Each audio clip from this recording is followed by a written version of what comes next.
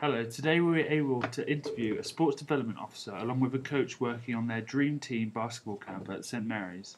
The interview was to gain an understanding of not only how they coach, but how and what measures they must take to ensure the safety of the children, and what legislation and policies they must take in account and why. As a coach, they're targeted on. In terms of risk assessment, coaches find they have to do many just to protect the people they're working with and working for. Government websites, I found, say there's 5 steps to follow when assessing any risk. First one being identifying hazards. Second, deciding who might be harmed and how. 3, evaluating the risks and deciding on precautions. 4, recording your findings and implementing them. 5, reviewing your assessment and update if necessary. Another government website, the legislation website, says in terms of work, every employer should make a suitable and sufficient assessment of the risks to health and safety of his employees to which they're exposed whilst at work. However, it does mean that not all risks will be fixed necessarily, but as much as reasonably practicable should be covered. Also, that it doesn't rely solely on the employer, but also the employee, that the health and safety risks are assessed. Oh yeah, I mean, we're an independent company, so we'd love to coach 100 kids, but health and safety laws dictate that we can only coach a certain amount of kids. It's like insurance purposes as well. Yeah, so it affects our.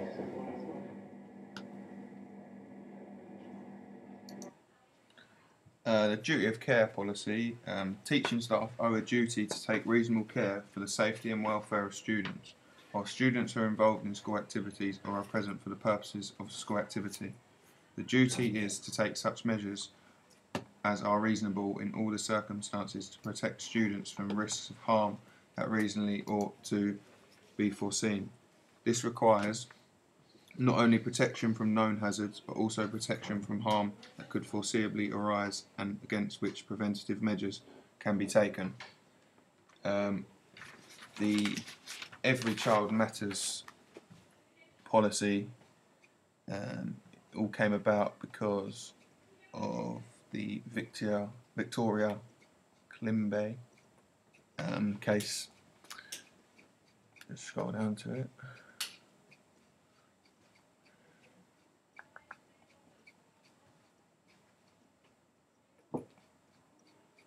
Page 5. Here we go.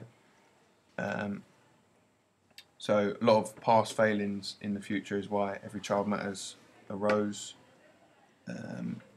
Where we are now, by these points here, this obviously the policy has brought about a lot of changes, and in education purposes, they've seen their best ever results in all key stages.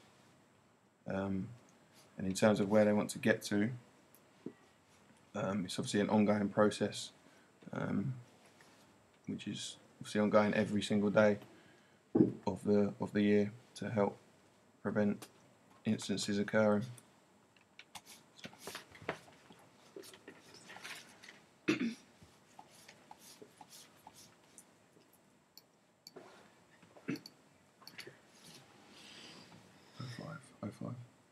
Oh yeah.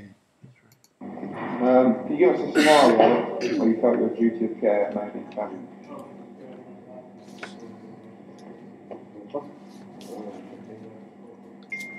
It's always difficult for us.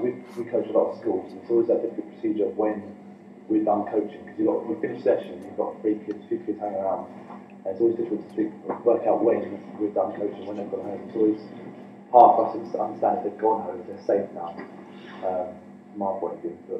But some things like at schools in the morning one, we still say we still have to be in room to get them changed and stuff, which is obviously pretty tricky. So obviously we think after the session's over, and if it's going into school, sending to school, then we're meant to be in charge of getting them changed and stuff, which is a bit of a weird one, because we thought they'd just go with the teachers. they say that, oh, it's got to be up to you. So, and you get told different things by different teachers. That makes it really confusing. So different schools have different procedures. Yeah, every school's different. For example, if I was coaching maths and cut the day, but some schools say you just deal with it. Some schools say don't deal with it, don't go into school. So it's just tricky to work out all the different procedures, but yeah.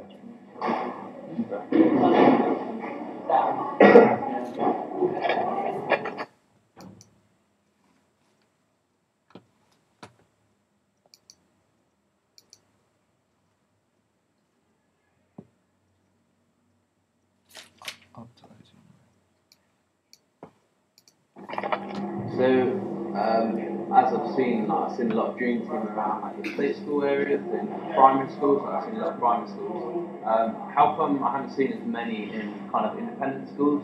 The difference is it's a tougher nut to crack for the independent schools because you have to have an individual DBS check for each school.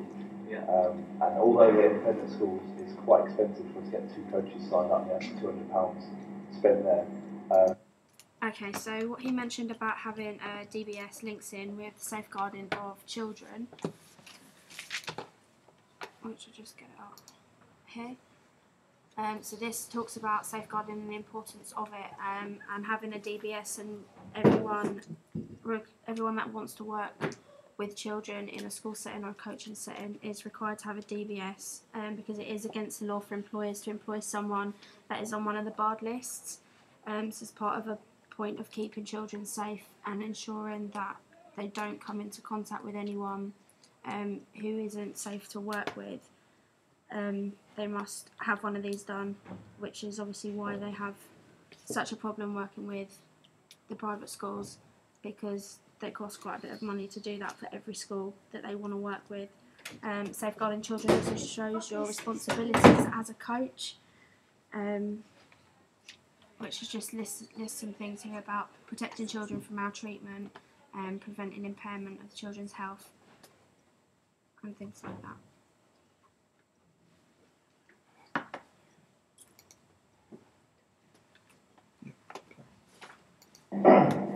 You also find that they're much more strict with their health and safety rules as to what they're getting out of it, because we're coaching their kids, taking their money, but the school sort of thinks what we're getting out. So it's more difficult.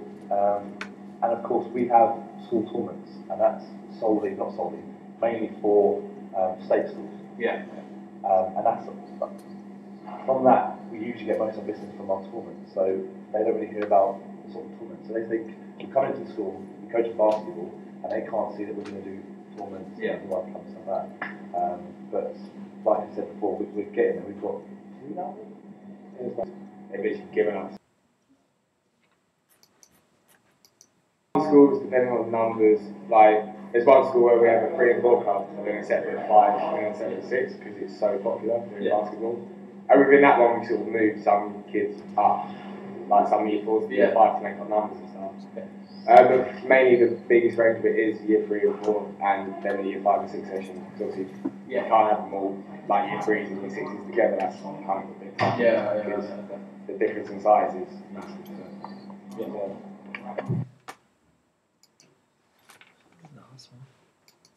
Okay, so obviously health and safety is obviously a key factor. So, for example, they split the year groups into 2, and if we actually have a look, that a coach needs to have an accepted level of knowledge. Yeah, not that one. Where is it? Growth and maturity. So, if I actually scan down here, any training activity must be related, modified for physiological stages of developing.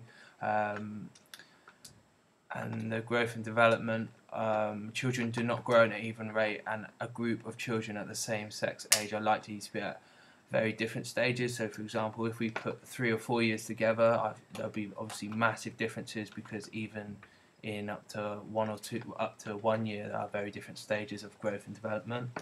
And I think this links in with basically accidents and incidents that occur serve to highlight the importance of safety procedures and the need to adhere to such procedures at all times to prevent future problems. and prevention is better than a cure, and with careful planning and preparation, many potential unsafe situations can be avoided. Thank you very much. Thank you.